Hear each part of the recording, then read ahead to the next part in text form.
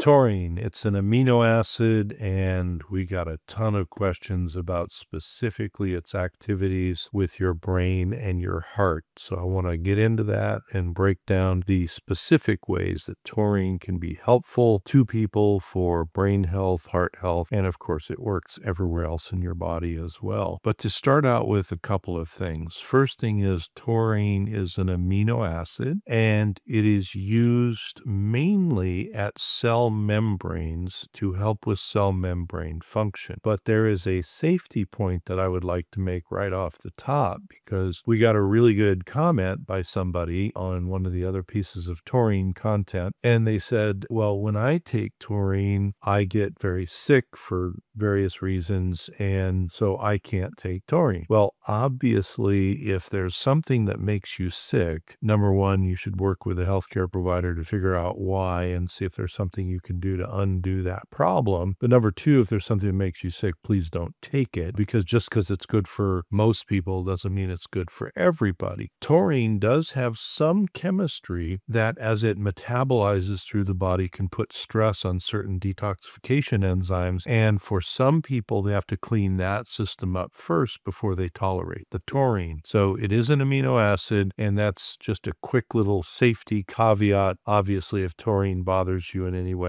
you have to stop, work with somebody to figure out what you need to clean up so that you do tolerate the taurine. But when we say mechanism and it's working mostly at membrane, either receptor or membrane activation areas, what does that mean? Well, your cell membranes are very active. They are what defines the inside versus the outside of your cell, literally a membrane around your cell. And they are formed in a lipid bilayer, so that allows, say, gases and lipids to diffuse through them, usually in and out. But ions and other substances that are not fat soluble or gases have to go either through a binding site on the outside or a transporter or a channel, something of that nature. Well, it turns out that taurine, as I've mentioned in other content, has a function that they call being an osmolite. And what that means is that when taurine is sufficient at that cell membrane, it allows a change of osmolites so that they can cross back and forth in the appropriate amount and at the appropriate time. Now, you might say, well, okay, if it's not water, if it's not fat soluble and it's not a gas, so it's water soluble, I understand I would need a transporter or channel or something like that. But why not just put everything across the membrane all at the same time? Why you say, it has to be the right amount and in the right timing? Well, that is where the connection,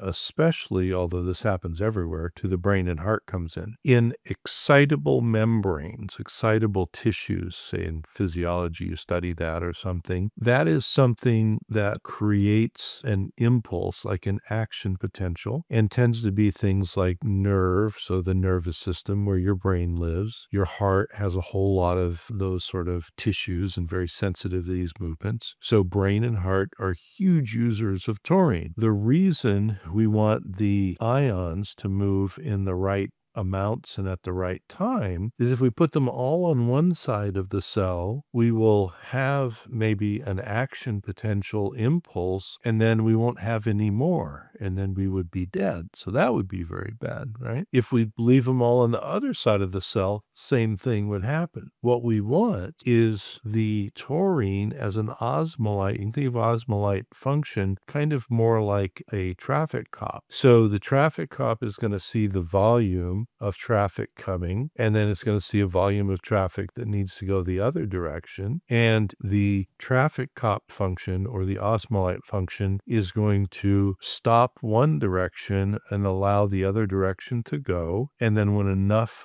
of that movement has happened, they're going to stop that direction and let the direction that was stopped go. In doing this with different electrically active ions, primarily it's sodium, potassium, calcium, magnesium, and chloride, all those ions. So in allowing the traffic one direction to go enough to do one thing, then stopping that and allowing the other direction to go enough to do the other thing, we then can can generate an appropriate action potential impulse, and you can propagate a heartbeat, or you can propagate the movement down a neuron and maybe making a neurotransmitter, doing something in your brain that's important so that they're working. So you might say, well, okay, that kind of makes sense. Taurine is sort of this traffic cop and to make sure the channel's open and close at the right time. What happens when taurine gets deficient in people? Well, it's kind of like if you've ever come up to an intersection there's no traffic cop, but there's lights, and there's been a power outage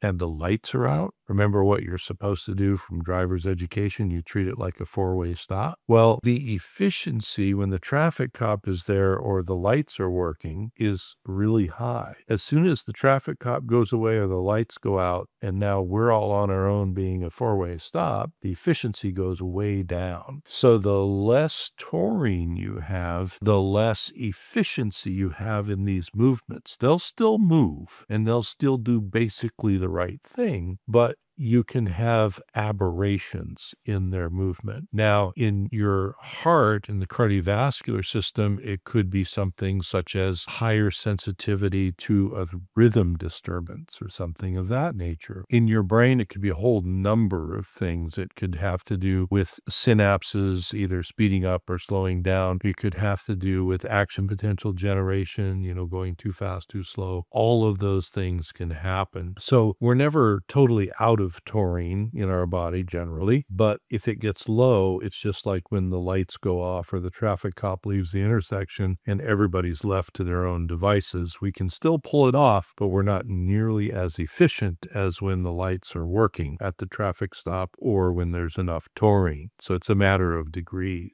An example of this is there are people for whom in emergency situations, they've done this, in research, where they might have a particular cardiac abnormality or something going on, and normally they give them intravenous magnesium and that helps, right? Well, if somebody's really low on taurine and the traffic cops, not letting everything move like it's supposed to, they may be much more sensitive to that dose of magnesium. Same thing happens when you take it orally and have a problem. So when we have people who say, well, I take magnesium and it doesn't help my muscle cramps or whatever we're taking it for, the first thing we often will look for is balance of minerals, and then what would happen if we gave you taurine along with your minerals. In the brain, there is another area where, because of its osmolite activity, it specifically helps. And this actually winds up helping not only brain function, but then it bleeds over into heart function. And that is in the maintenance and operation of the GABA complex. So gamma aminobutyric acid is GABA, and that is a neurotransmitter that goes to a particular type of receptor and opens a chloride channel, which generally slows down action potential, slows down neurological activity. Without our GABA receptors working appropriately, we won't maybe go to sleep as easily, might be more anxious. We could have seizures because of poor GABA function. You could have any manner of other sort of kind of hyperactive sort of things. So taurine also specifically supports the maintenance of the GABA receptor complex, and the way that that spills over into cardiac function is the better the GABA organization is going from the brain outward, the more calm the heart rate and blood pressure will be as well. So taurine is literally helping on a number of different fronts through this, almost mythical osmolite activity that it does. So I hope those answer the specific questions that we got about taurine and its function. And we did have the one safety note where if anything makes you feel badly or sick, please don't take it, even if it's good for you. Get that sorted out with a healthcare practitioner. And I really want to thank everybody who's joined the channel. We've built a pretty good community here. Please do share, like, subscribe, do all this stuff, and I will see you guys on the next video.